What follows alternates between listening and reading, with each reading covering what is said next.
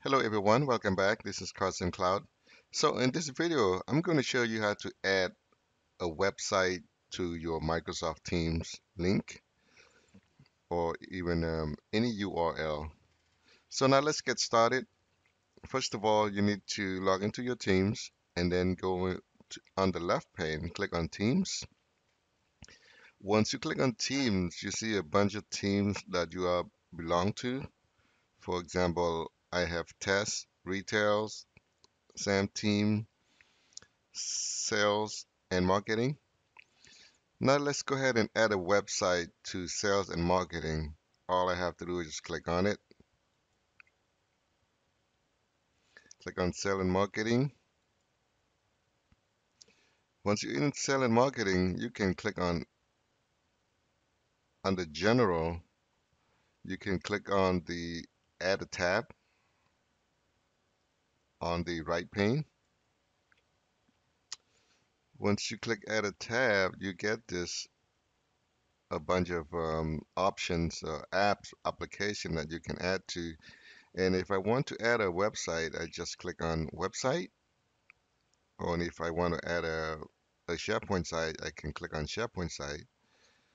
There's a bunch of application that you can add. Or there's more tabs here. Now go ahead and click on website. So here you need to enter the URL of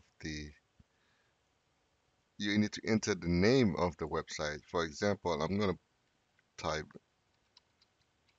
weather and the website is going to be https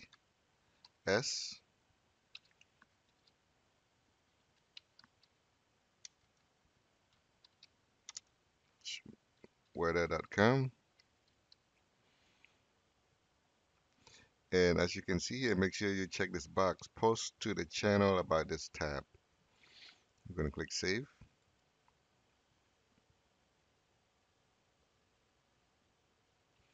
As you can see, it created a new tab called weather. And if I want to add more channels, I can just click add tabs here. I mean, not add channel, add more URL. I can click add tab. And if I want to add URL to a different team site, I just click on a different team site and under general, or you can also, there's a hidden channels here. Now I want to add to my digital assets web. I can click on add tab and again click on the website, the name of the website and the URL. So that's basically it. That's how you add a website or URL to Microsoft Teams. Thank you for watching. If you like the video, please don't forget to subscribe to my channel and have a wonderful day.